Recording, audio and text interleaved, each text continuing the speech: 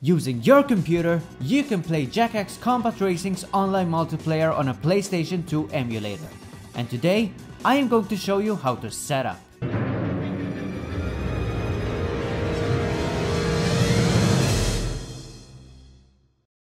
Hello Jak fans, this is Dexter Master and I'm back with another Jak X guide. You might have seen that I have done a tutorial on how to play Jak X multiplayer on your PlayStation 2. But maybe you do not own your PS2 anymore, or it doesn't work. Whatever the reason, there is still a way how to connect and play with Jak X players using your computer. There is still a way to enter the game's LAN mode using a program called XLink, which I call XLink. In this video, I will be showing you the PCSX2 method. The settings and requirements used for the emulator are slightly different than the PS2's, so if you want to try this on your PS2, I recommend stopping this video and go watch the PlayStation 2 guide. The link will be in the description. As I said in my previous video, the PS4 version does not let us access its multiplayer, unfortunately, not even with this method. So far these are the only methods we can use. You will require these things in order to connect. A strong PC obviously to run the game without any lag, the PCSX2 emulator, an Ethernet network cable, tap adapter setup, CLR Dev9 plugin, WinPC app, and XLink software installed. The softwares and plugins I mentioned, I linked them all in the description. You will also need a USA BIOS file and a jackax ISO file, which unfortunately I cannot provide you with. You will have to find them yourself.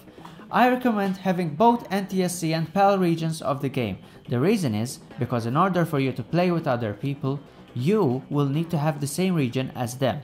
Most of the Discord players use the NTSC version, but if you want to play with PAL users, you will need that also. So to avoid the hassle, get both. To start off, we will install the tap adapter and WinPC app. The links to download these are in the description.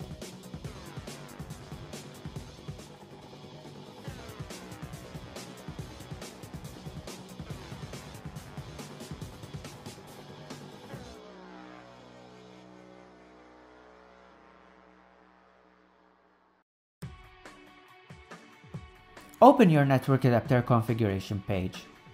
Go to Change Adapter Options and rename the tap network adapter to something. For mine, I renamed it to XLink.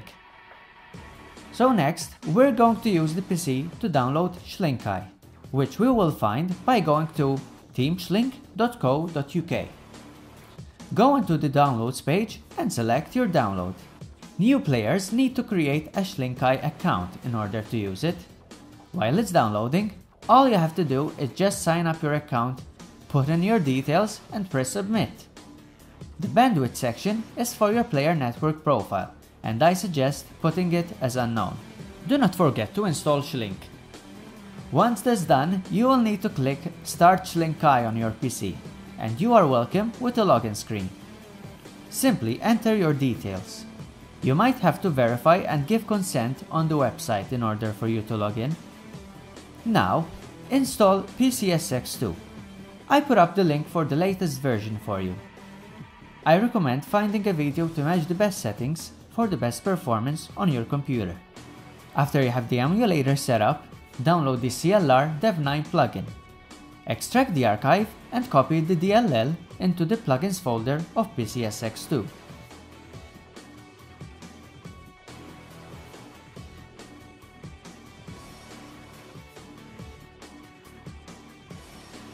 Now run PCSX2 with administrator mode. Open the emulator's plugins menu, and for Dev9, select the CLR Dev9 plugin. Next we're going to start Jak X. Once it's in the menu, enter Exhibition and press the LAN option. Here, a message should pop up telling you that you need to configure your PS2 network, where you press X to go into the configuration, taking you to this menu over here. Press Add Setting, Memory Card Slot 1, Continue, Continue, Not Required, Auto, Auto, then just test your connection.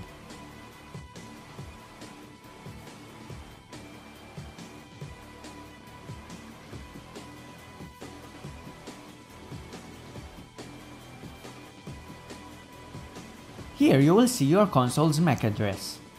Take note of the last two parts, 4 characters, of the MAC address. On the computer, we will be using the IP calculator to calculate and find the PS2 IP address. The link is in the description. Click PlayStation 2 and enter the 4 characters you just seen from the MAC address and press calculate. Now you can see your PS2 IP address. On PCSX2, go back to the plugins menu where we selected the Dev9 plugin and click configure. Make sure that enable Ethernet is checked and then go to its options. For connection method, select tap. For adapter, select the tap Windows adapter we have installed earlier. Check the intercept DHCP box and enter the PS2 IP address we just calculated from the IP calculator. The subnet mask should be 255.255.0.0. To get the gateway IP, enter command prompt on your computer and write ipconfig and press enter. You should be able to see written default gateway. Simply copy those numbers you see next to it on the gateway IP tab. The DNS1 IP should be 8.8.8.8 and the DNS2 IP should be 8.8.4.4. After that, go into game arenas and join the Jak X Combat Racing lobby area. Select your regional version of the game, NTSC or PAL, and let the step open during online play session. Back on Jak X, exit the configuration and the game will reboot. Go back to the LAN option and select the setting you created.